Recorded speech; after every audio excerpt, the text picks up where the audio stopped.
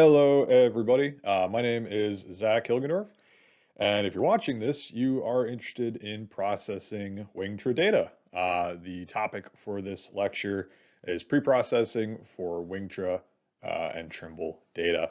So, start off with who you're listening to here. If you don't know me, if you're watching this at some point, or you're new to Dr. Ian Walker's lab, or you're seeing this on YouTube or something, hi, my name is Dr. Zach Hilgendorf. I'm a physical geographer and geomorphologist. I'm a Part 104 small UAS license holder through the Federal Aviation Administration. And I'm a lover of all things close range remote sensing, whether that be drones, quadcopters, fixed wings, or terrestrial laser scanners. I've used both pretty extensively at this point in my career. You can see this picture of me on a beach dune system in Northern California to the right here. That is the Wingtra, an older version of it that we're going to be talking about and focusing primarily on in this little lecture. Before we continue, we're going to stop here because we need a few assumptions and some requirements. The first assumption, really the only assumption, is you've got data to process. You have either inherited data sets, you're training on data sets, or you've collected your own data sets, which include Wingtra and base station data. That base station data needs to be static base station data versus an RTK survey, for example. So if you have both of those assumptions, or if those assumptions are met, or you have some other way to get OPUS data or corrected static data, which we can talk about in another video, you're clear to continue. The next thing, the requirements. You have downloaded all of that data off of your Wingtra SD card. You've downloaded your TO2 or TO4 if you're using a Trimble R12 base station data. You've downloaded off of those controllers. You have WingtraHub installed and updated on the computer that you're using, and you have the executable program ConvertToRINEX downloaded and installed. And if you need to figure out where to download that ConvertToRINEX file, we can do that here. If you just Google Trimble RINEX converter, it'll bring you to this page. It should be the top search hit. And we're going to look at two things that we need to download, which is a bit confusing because you see one big bolded thing that says ConvertToRINEX version 3.14.0. We want to download ConvertToRINEX v3.14.0, but it's almost too hard to tell, but there is a slightly blued out little link in the bottom and in the verbiage that says the latest version of Trimble configuration utility must be installed prior to the operation of this utility. If you don't have it installed, ConvertToRINEX will not work. So click on that link, it'll bring you to another download page, download that, install it, then install ConvertToRINEX.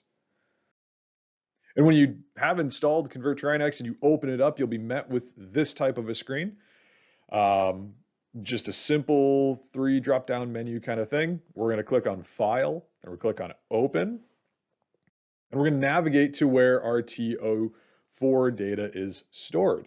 In this case, you can see that's what it looks like. It's just a coded name. You can, when you download it, you can name it something if you would like, or just keep it this name.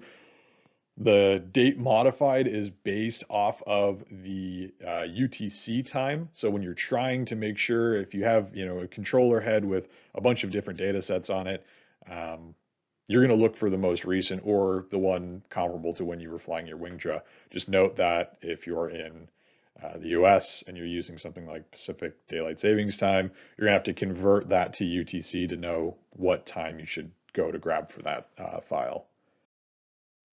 And then once you open it, it'll show a screen like this, just a bunch of data readouts, approximate XYZ coordinates, the systems that were used, etc. And you can see on the bottom where it says scanning complete. That just means it read the file. Next, we're going to go ahead and click on File again, and we're going to hit Convert File.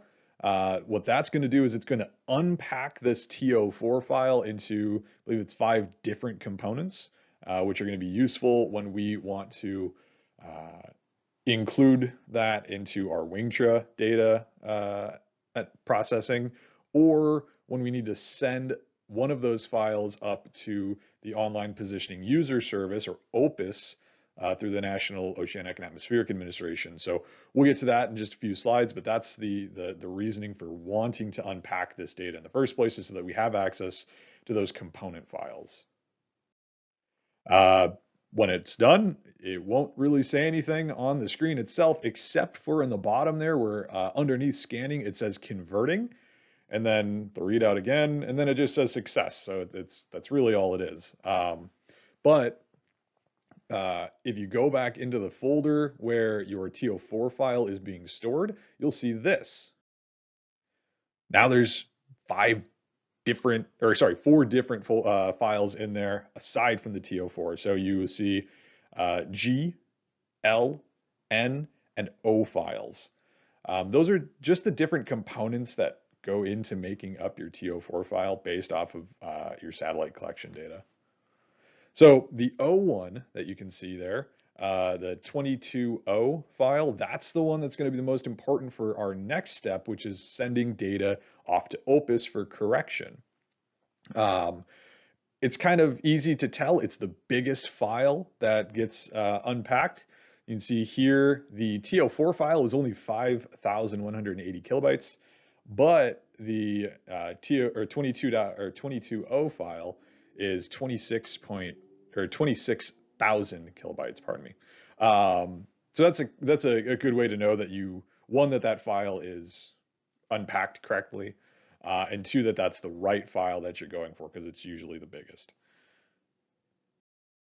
And then we want to send this off to OPUS, or the Online Positioning User Service, through the National Geodetic Survey, hosted by the National Oceanic and Atmospheric Administration. So what is OPUS? Well, it's basically a way to correct your base station data to the continually operating reference system, or CORS network.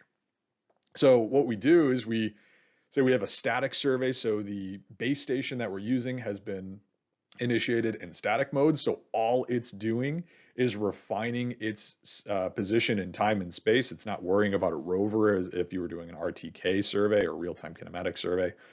So all it's doing is refining its position in time and space.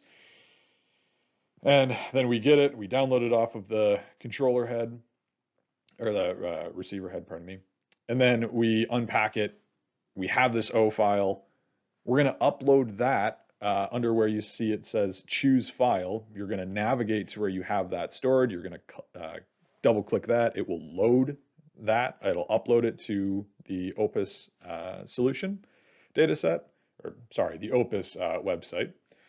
Then you're going to go down. You're going to pick the GPS receiver that you used. If you're using a Trimble, if you just type R12, or if you're using an older model, R10, you should see it pop up pretty quickly. A quick note, Trimble has both the R12 and the R12i. In our case, we use the R12 during this data collection. So if you just type in R12, you'll see it says TRMR12 none. That's the one you're going to want to select. Next, you're going to select your offset height. So when you set up your base station data, you will collect the height of your base station above the surface, or above a benchmark. You're going to input that height here. So 1.347 meters above your mark. That's just your antenna height. You're going to input a email address. And then depending on the length of your survey, if it was sub 2 hours, you're going to upload it to rapid static. If it was 2 hours to 48 hours, you're going to upload it to static. Now, very often we want to use that static. It's just a more refined position. Rapid static, if you're just out there and you're just doing a quick survey and it runs for 40 minutes or something like that, no worries. It'll just be a rapid static upload.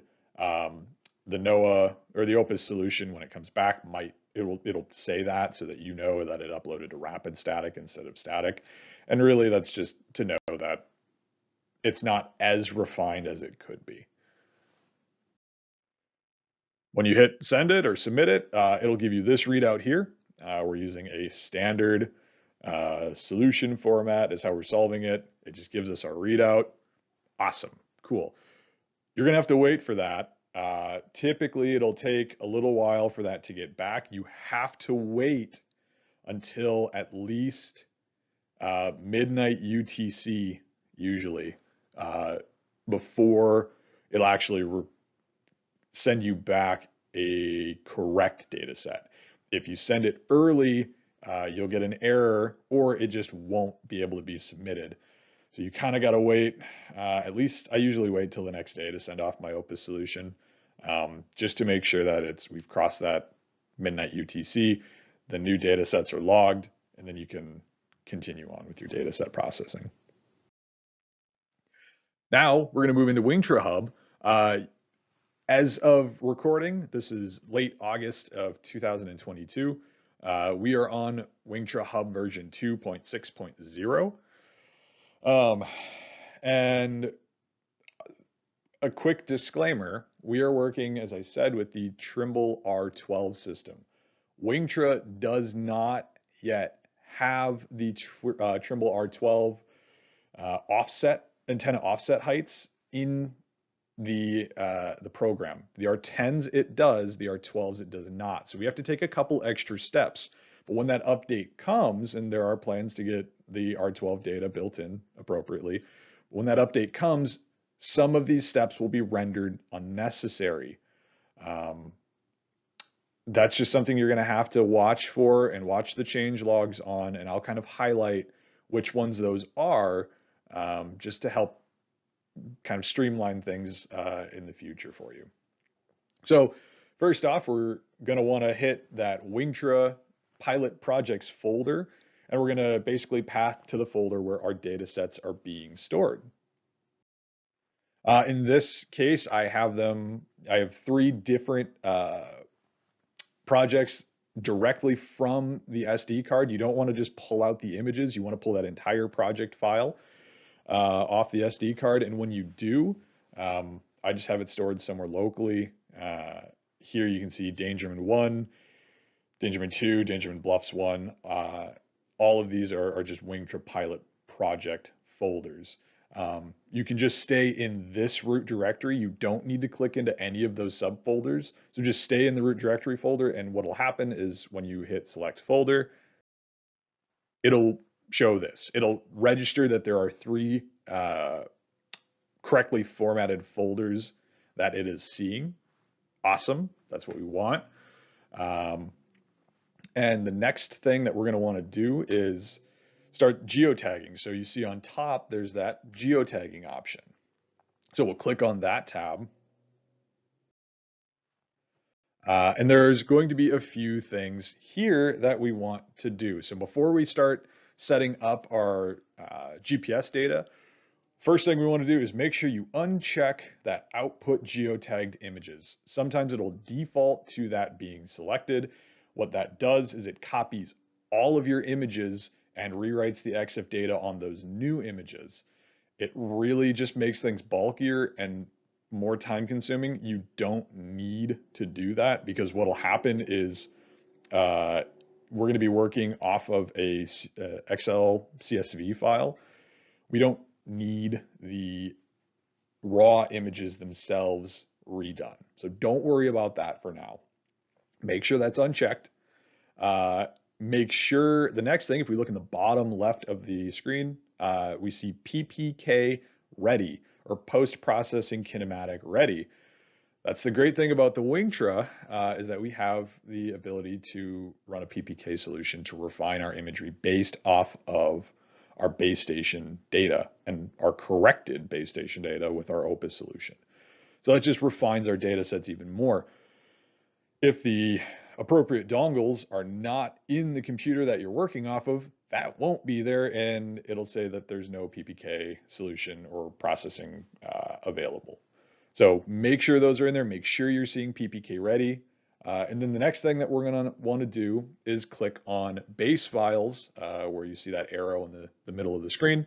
On the top, click on base files, and it's going to bring us to this next screen. It'll pop this up here where you see selected base files. Right now there are none because we haven't brought any in. But let's take a quick moment to look at that note that says, when using a RINEX format, please select all files covering your flight duration, including observation data, navigation messages, and others. So what that means is if for some reason you needed to have multiple base stations brought in, so say it was chunked into hourly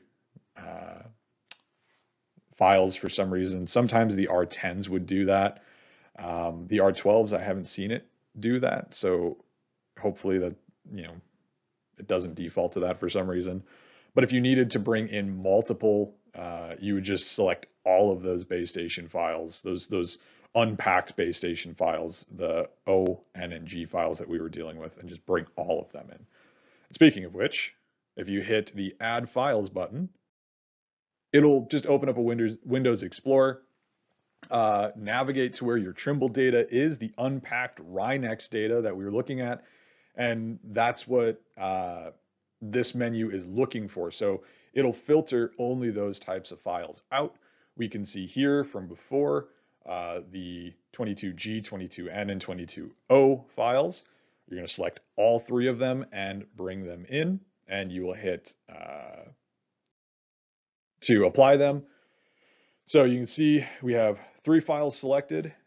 You're going to then hit the Apply to All button, which basically says we want to use all 3 of these base files across all 3 of the flights that we have in here. So in this case, I've got 3 projects that I'm trying to refine, and it's just going to apply this base station data set and basically place it into each of the data file or data folders within each of those file projects.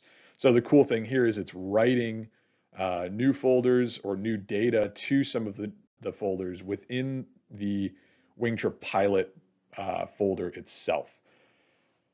So then you'll hit Apply to All.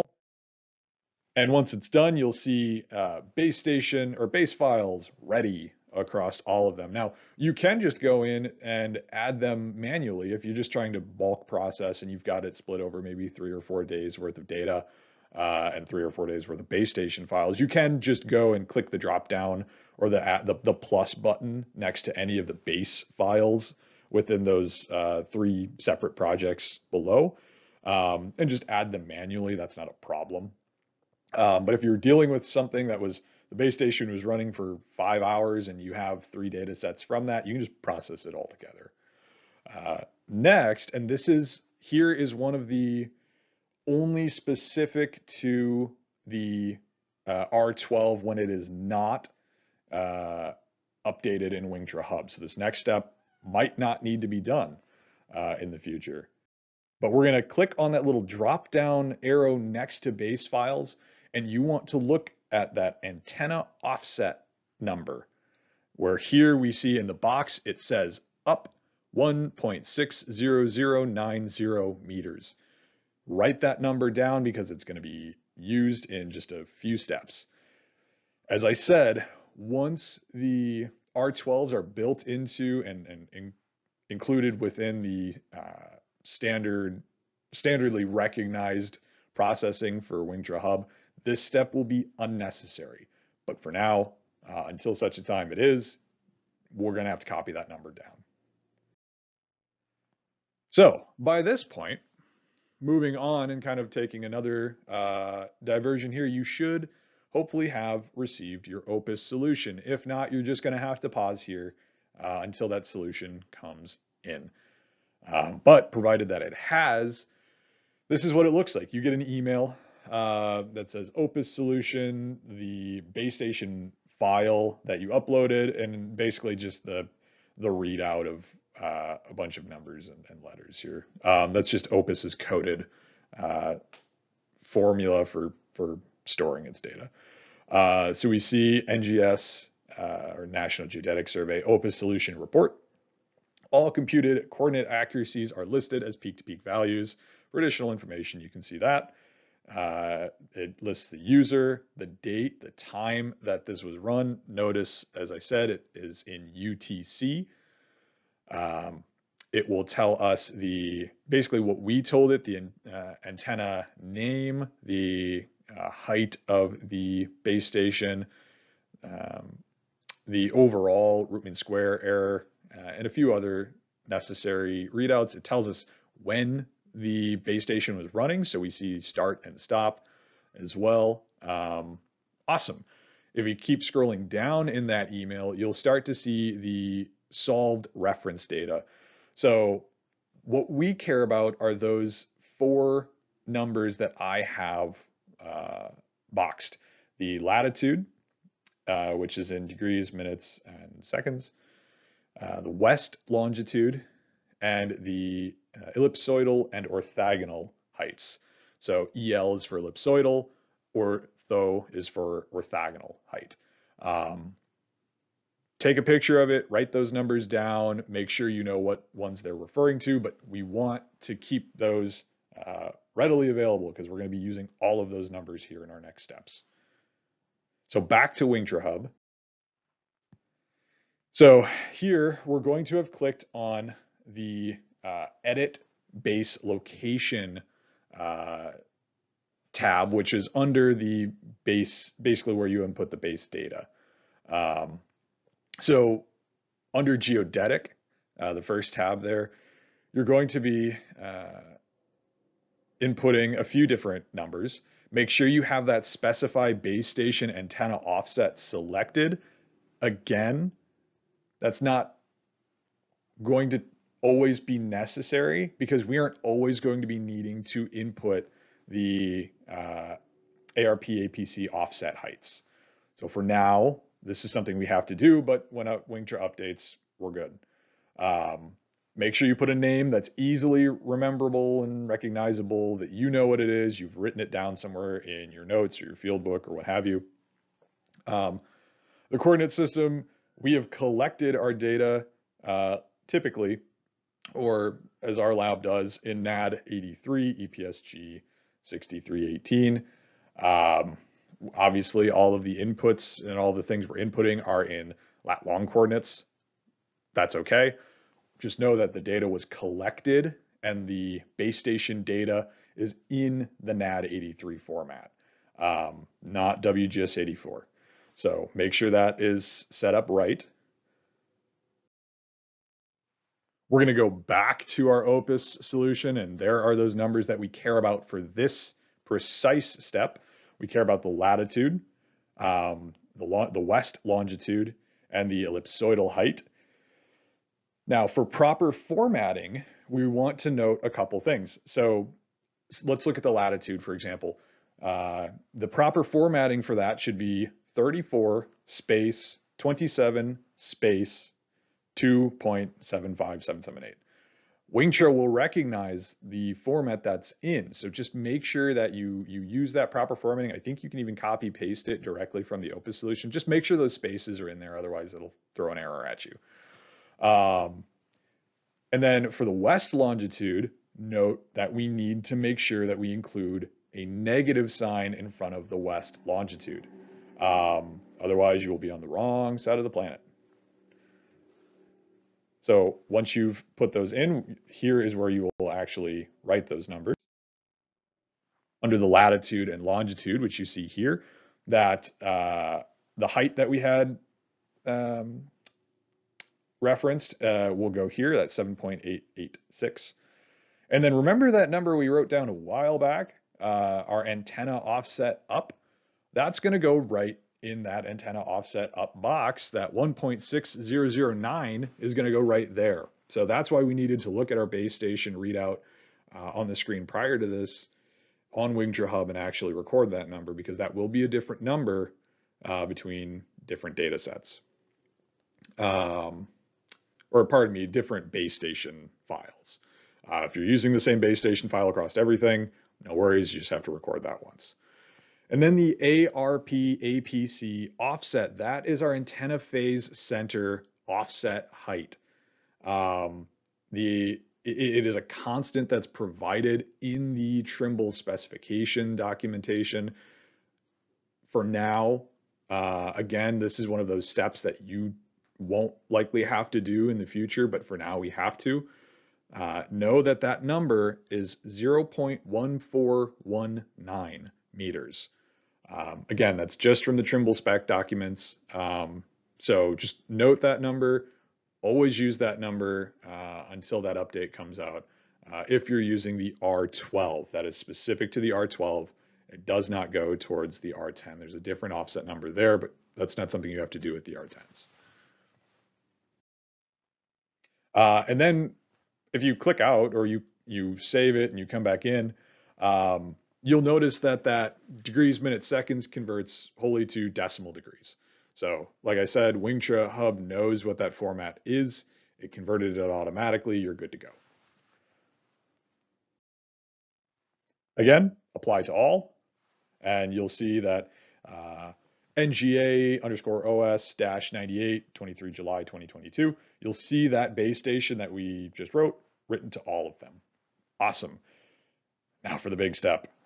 You are ready to hit the Run PPK solution button in the bottom right corner there. So hit that button and it'll start running. And once it does, as it's processing and as it's moving through things, you will see, hopefully, this little commentary box pop up that says finished. PPK processing summary, PPK fix 100%, mean horizontal accuracy 0.02 meters, mean vertical accuracy 0.04 meters, geotagged summary 1,313 images tagged. There will be times, and I'll throw this out there to assuage any fears, there will be times when you have a 99.98% fix and it's thrown out 2 images. That's okay. Don't worry about it. It's not an indication of anything worse. If it really drops, there might have been some issues with the base station data overlap with the flight. That's not something we can really fix in this exact scenario, though there are ways to get around that using the CORS network. If you are able to pull proximal or nearby located CORS data, like I said, we'll work on that in another video probably, but for now, just expect that it'll be a pretty good fix. I've never had issues with the Wingtra data that we've collected, and we've collected dozens and dozens of flights. And look on the bottom, info, the next box underneath there. The info box says the base station or the base antenna type TR-MR12 none is currently not supported. Thank you for using the ARP APC offset field instead. We hope to support your antenna type after one of the next software updates. If you don't see that box, or you've actually read the change logs and you see that they've updated it to include the R12s, then you'll know that you don't have to keep doing all those extraneous steps that we've done before. But for now, we have to do it. So just keep note, watch these readout screens. It'll take a little while to work through all of these. It's a lot of data that it's geotagging. And it's basically creating an output folder. So moving on to that step. Once everything's been processed, an output folder will be generated in the flight project folder. So if you were to click into, in this case, for example, Dangerman1_RGB_July 2022 flight 01, there's your output folder. It'll be one of the 3 or 4 folders that are in there. And it will have 2 different files in there. You will see one that ends in geotags and one that ends in report. It'll be a CSV and a PDF file. Copy that CSV file and paste it and change it to read geotags_corrected. So what we're doing here is we're making sure that the raw data is not changed. We are using a corrected data set to apply our OPUS solution to, and that's the next step. Because based on where you work, the altitude that the Wingtra is flying needs to be corrected relative to the true altitude. And then open the version ending in _corrected for our next step of pre-processing.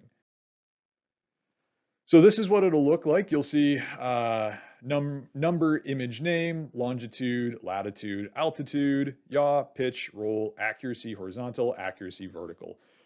Old versions of WingtraHub did not have columns F through J. We have added a new column in this image called altitude _corrected. And what this is pretty obvious, right? It's a corrected altitude so that we are accurately representing the altitude that the Wingtra was flying at. So back to our OPUS solution. We care about these two numbers now, our ellipsoidal height and our orthogonal height. We need to compare them and use those as an offset value for our altitude. So the adjustment value is equal to the ellipsoidal height minus the orthogonal height. In this case, it turns out to be negative 36.384. Again, that's okay. It's usually a negative number, especially if you're working along the coast, because our geoid is very funky around the coast, and most of our data sets are, because there's not really good ways to tie those down in coastal areas. So you're going to use that specified adjustment altitude value for the entire column, and you're going to subtract it again. So this, I just show the equation that I use up there, D2, which is referencing the cell to the left of E2, minus, and then in parentheses, your offset value. Two minuses make a plus. We're adding altitude to it to accurately correct the data set. So there we get the original was 103 meters, but really we're 139.39 meters above mean sea level. So after that, you have to do that for each of your different flight project folders. And if you have multiple days, you'll have to do it for those days as well. So basically, you just have to make sure that all your data is corrected, because this is what we're going to import into Agisoft, which is the primary product that we use for photogrammetric processing. And then we'll apply that to the reference information there. But it kind of, for now, we're keeping all of these separate, and we will apply the proper fixes in Agisoft. So congratulations. If you made it this far and you have data sets that you are happy with, your next stop is photogrammetry. The next tutorials will be geared towards Agisoft. I personally do not use Pix4D. It's just preference. I like to twist the gears a little bit more, so we use Agisoft. If you are using multispectral data, for example, if you're using the Red Edge P, which is, or the Red Edge MX, which is the MicaSense, or the Altum, I suppose, are the data sets that, or the sensors that Wingtra has. If they are PPK enabled, and not all of them are, but if they're PPK enabled, it'll be the same steps to process the PPK solution. Once we get into Agisoft, there will be some wildly different steps that we have to take, whether we're processing RGB data or the multispectral data, but we'll get into that in future videos. But for now, feel free to email me with any questions if you're a part of Dr. Ian Walker's Sand Lab, or provide commentary below in the comments. And if I see it and I'm able to help out, I definitely try to. But until the next video, enjoy, happy processing, and safe flying. Thank you.